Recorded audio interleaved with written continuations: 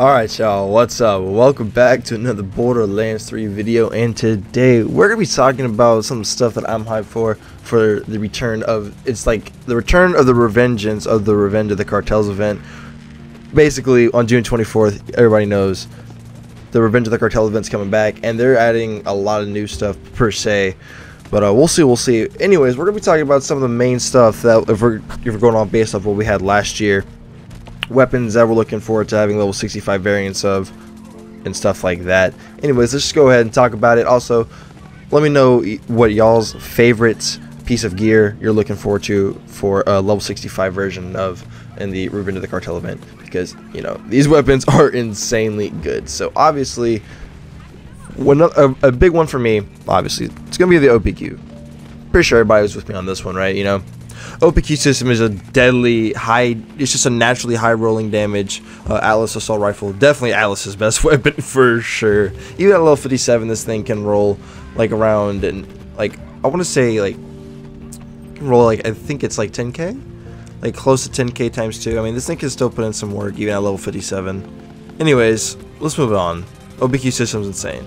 So we also got the no pew pew, in my opinion, a very popular COV assault rifle. This thing, being that the thing about the no pew pew is that it's got a high fire rate. It's got a lot of shots to break with a relatively quick repair time. It can roll into ×3. It has really good passives on its card overall, and then the longer you're shooting it, the faster this thing's like ramping up. It's like and then when it's fully going, this thing is just absolutely disintegrating everything. very disgusting. Now the grease trap is actually a pretty good weapon if used right. You basically have it in two forms of fire, with hot grease and fire starter.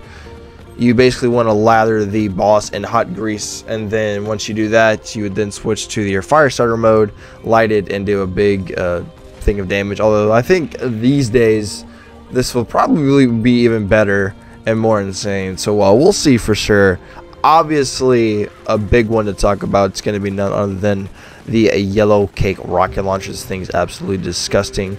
It did receive a nerf right before the release of the Guardian takedown, unfortunately, but it still is going to be insanely strong. Would not wait for this thing to return. URAD 390, all that good jazz. Cannot wait. Honestly, at that point, there's really only one other piece of gear that I'm actually looking forward to, and that is going to be thy fish slap.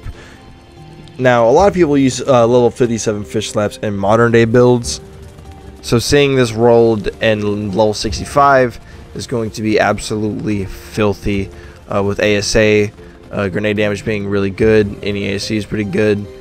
Just a modern day fish slap is going to be very awesome. Now, honestly, I'm not a big fan of like many of the shields.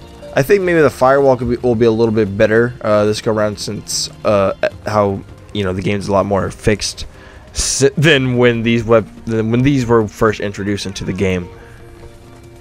But other than that, that's honestly just going to about wrap it. I want to know your thoughts and opinions on y'all's favorite gear coming back into the game at level 65 and all that good stuff. Let me know down in the comments below. If y'all are new around here and y'all do like daily content, please consider subscribing. We're on the road to 10,000 subs and we post daily content, you know what I'm saying? Especially like Borderlands 3, what's up, run it.